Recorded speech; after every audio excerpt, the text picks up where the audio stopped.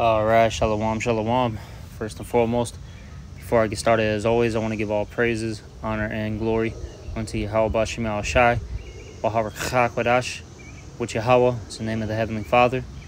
Yahweh Shai, that's from the world ignorantly calls Jesus Christ, it's his true name. And the Rakhakwadash, that is the Holy Spirit. And I also want to give double honors to the apostles and the elders of Great Millstone, who rule and teach well in the scriptures. And salutations to all the brothers out there who are pushing his word in all truth and all sincerity. And today I want to get into a lesson on how we're supposed to be treating our bodies well. All right.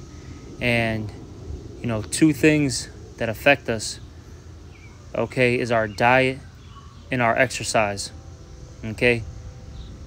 And, you know, first off, you know, you brothers out there, you should be eating well. Okay. Your diet should consist of, you know, many greens, all right, you know, vegetables, fruits, different herbs, okay. You know, when you cook your meats, you should try to, you know, bake them, you know, grill it. Now, there's nothing wrong with, you know, frying your food, okay, but I'll say this, you should try to keep that at a bare minimum. And the reason why is because when you fry your foods, all right, that's going to affect your heart, okay, and your arteries, okay. And look, you want to first off, of course, a healthy heart, okay, and you definitely don't want your arteries clogged. You want, you know, your blood flowing through your system, okay, easily.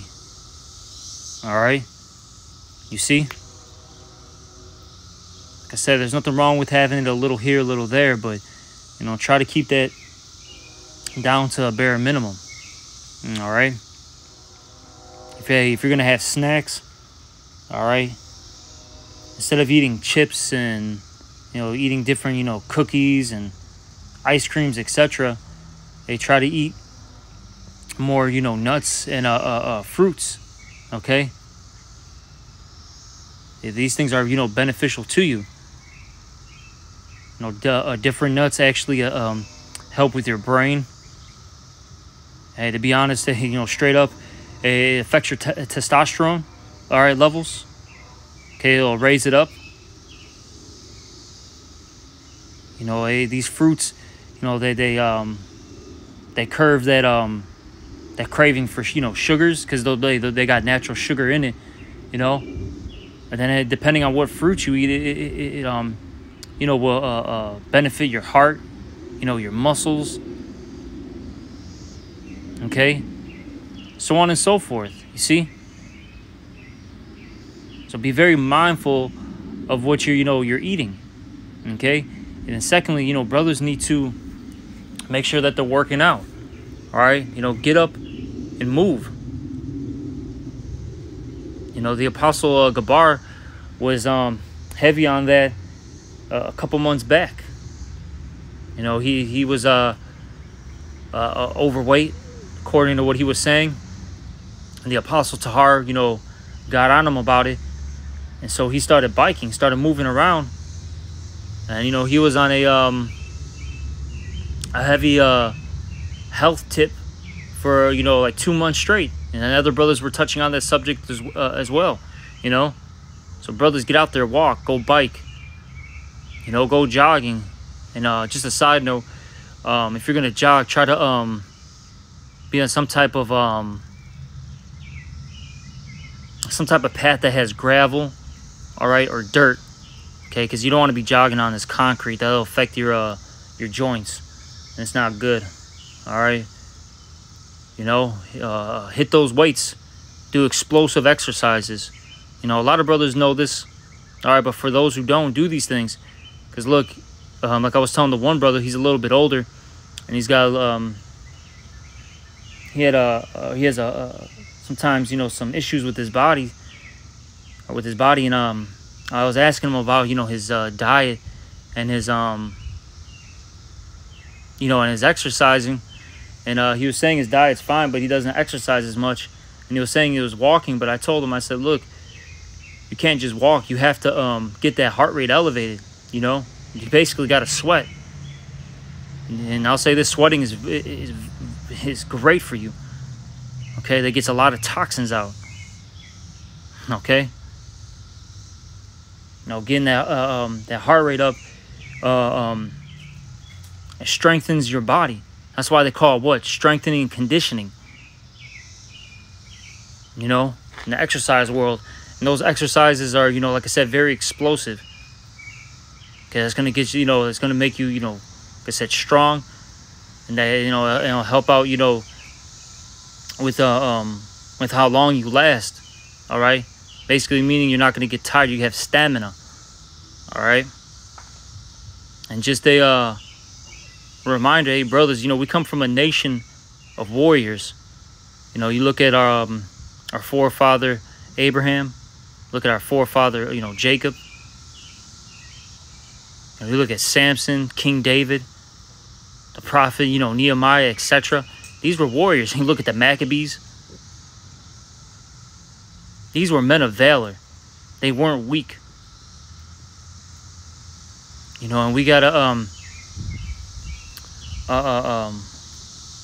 basically go back to our heritage. You know, we're relearning things.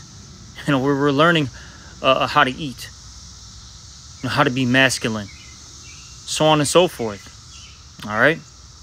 But let me start off with the scripture here in Sirach chapter 30, verse 14. It says, better is the poor being sound and strong of constitution. Let me get this real quick. That word constitution. All right. And this is from etymonline.com. Now, this is the etymology of the word constitution.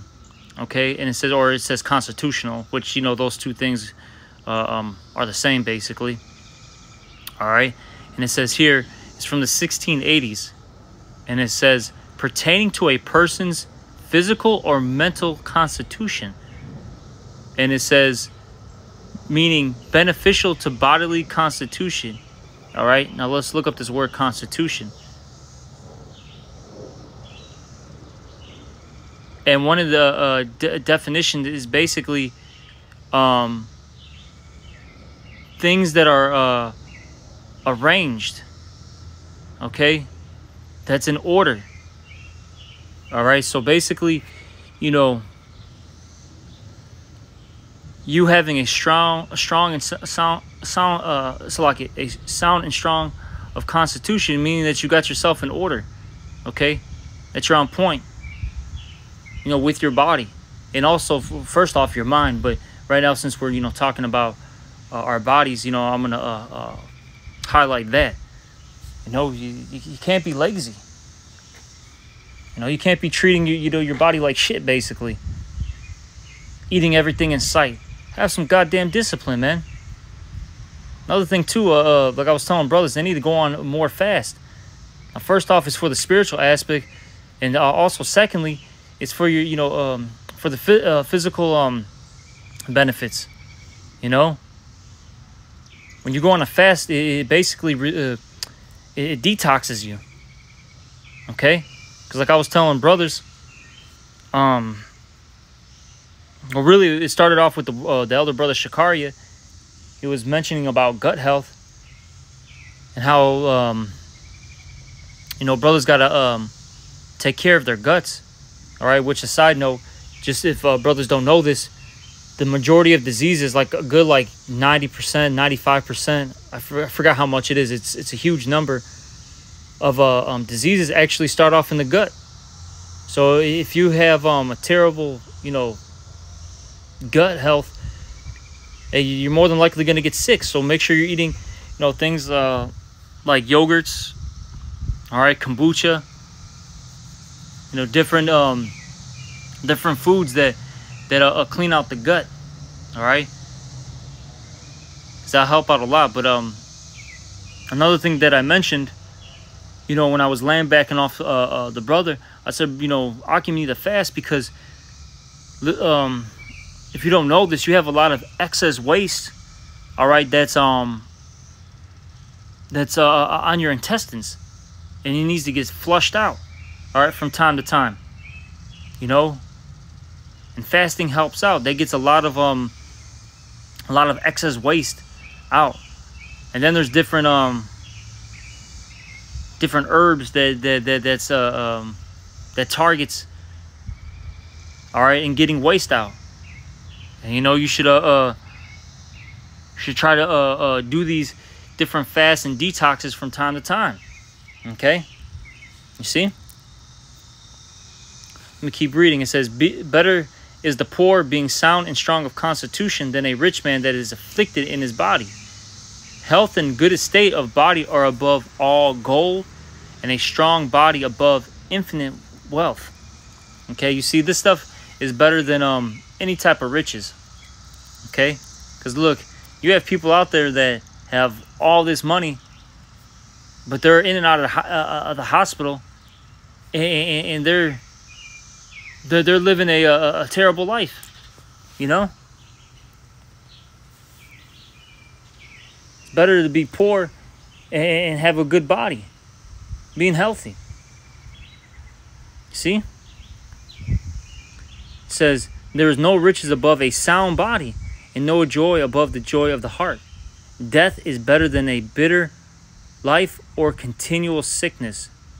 And you can ask, you know, these people who have you know, chronic illnesses, and a lot of them, you know, after a certain point, they just want to die. You know, they just want to die. You know, you got the people who have, you know, sickle cell. All right, that's a terrible disease. You know, I know those who have it, they got to get you know, blood transfusions. They get excruciating, you know, pain throughout their body that's almost unbearable. You know, you got you know, certain people who have they've had, you know, issues with their stomach and their gut, and now they gotta use the washroom through, you know, through a bag. You know what I mean? This stuff is terrible. You know, those are just some things I can think of right now. People who are, you know, paraplegic, don't even have any limbs. See? That's why we can't take for granted what, you know, what the Lord gave us. Like I said, you know, eat healthy and exercise. All right, let me get two scriptures that came to mind right now when I said that. Let's get let me get this. It says talks about having care for your meats. I think that's how it's worded. Yeah, let me get this.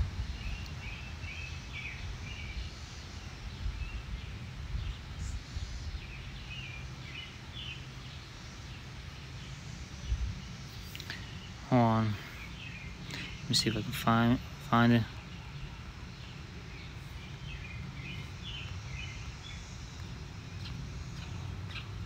Because there's a few in Sirach. I just can't remember how it's worded.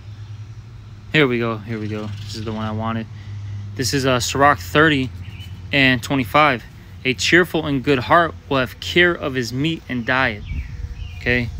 Look, if you're in this truth, you're going to be very mindful of your intake, okay, of your diet. You see? And I'll say this too. Even with meat, sometimes it's good to go on a fast for meats. Doesn't have to be long. You know, let's just say a week, a couple days, whatever. You know. I do this from time to time where I may do a day or two where I just, you know, just eat, you know, basically veggies and fruits. I won't eat any meats, just to, you know, cleanse myself. Because, you know, meats are very heavy, okay, on the body. In particular, red meat, you know, that beef, that bison, okay? But it doesn't matter. It could be chicken, fish.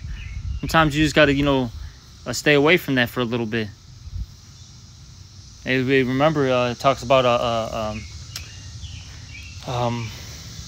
that vegetarian diet in Daniel. You know, So sometimes, you know, you got to switch things up. You know, look, we can't be, you know, just some basic NPCs in Babylon. You know what I'm saying? Can't be like these people who just stuff their face all the goddamn time. You know, we got to be, you know, you know, we have to, for lack of words, be on a high level. Okay? Let me get this real quick. In 1 Timothy chapter 4, verse 8, for bodily exercise profited little. And you see, working out and doing these things are beneficial. All right? It does have, or it does profit. So that's why Jake should be getting out there. Especially right now, it's summertime, you know? Spring going into summer. You know, Jake can't use the excuse, oh, it's too cold. And even then, that's an excuse. Go out there and move, man. I don't care if it's cold. Layer up. Trust me. If you're going on a jog, all right, and it's wintertime, you're not going to feel that cold like that. Now, of course, if it's, you know, bitter cold, something that's negative, you know, degrees out here, yeah, you know, be mindful. Stay inside and, you know, do your exercises. But if it's like 20, 30 degrees out, yeah, you can go for a jog. If there's no snow out there, you can actually go for a bike ride. I see it out here in Chicago. You have people that legit do these things, you know? It's not crazy. You know, people talk shit about it, but it's really not. Then it builds up a tolerance to the cold. All right? Oh, another thing, too, is just a side note. It make your body uncomfortable. All right? Because actually, if you do a little bit of research, I have to, you know, pull things up. But if you, you know, what do they call it? Do those ice plunges, take cold showers. You know, you're out there in the cold, you know, during the winter. It actually has a huge benefit to your health. I know it builds up your immune system. All right. It does something with your muscles. I forgot what it does, but there's a couple things that it helps with. Okay. You see? Like I said, you have to check it out yourself. I can't remember every, you know, little thing that it does for you, but I'm just trying to make a point. You know, there's really no excuses. Okay? Just get out there. That's the main thing. But let me keep reading. But godliness is profitable unto all things, having promise of life that now is, and of that which is to come. All right, but the main point is, you know, that first part of the scripture. For bodily exercise profited little, you know. So you have Jake, you know, they'll, you know, say, you know, oh, we're going to get our new bodies anyways. You know, it's okay. You know, we don't have to do this, do that. Nah, man. Nah. Get out there. That's a weak mindset. That's very effeminate, actually. Get out there and put some work in. Okay, let me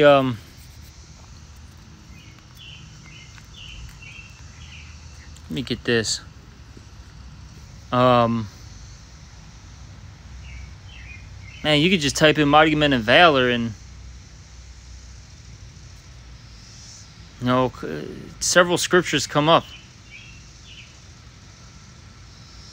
You know, it talks about our forefathers,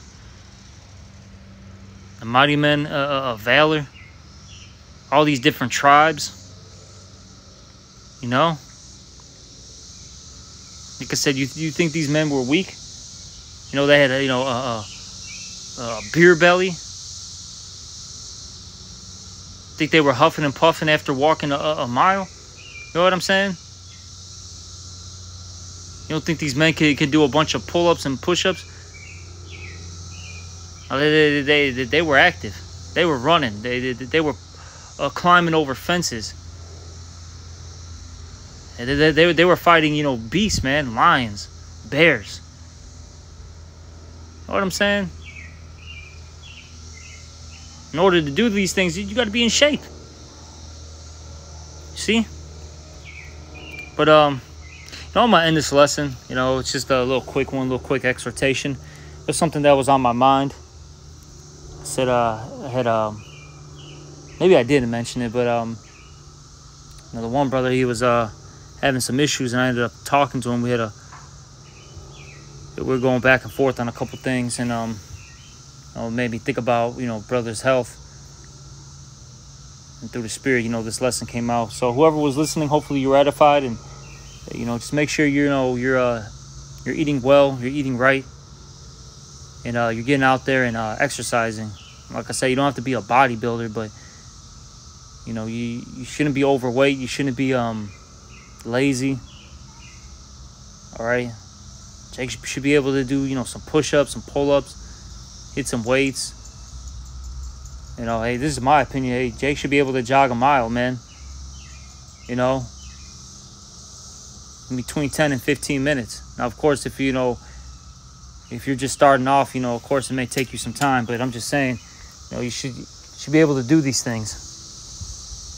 All right. Hey, like I said, just get active. All right. And with that, hopefully this was edifying. With that, I'm going to give all praises, honor, and glory unto Ahchyam Al-Shai. Also, double honors to the apostles and the elders of Great Millstone, and salutations to all you brothers out there. Shalom.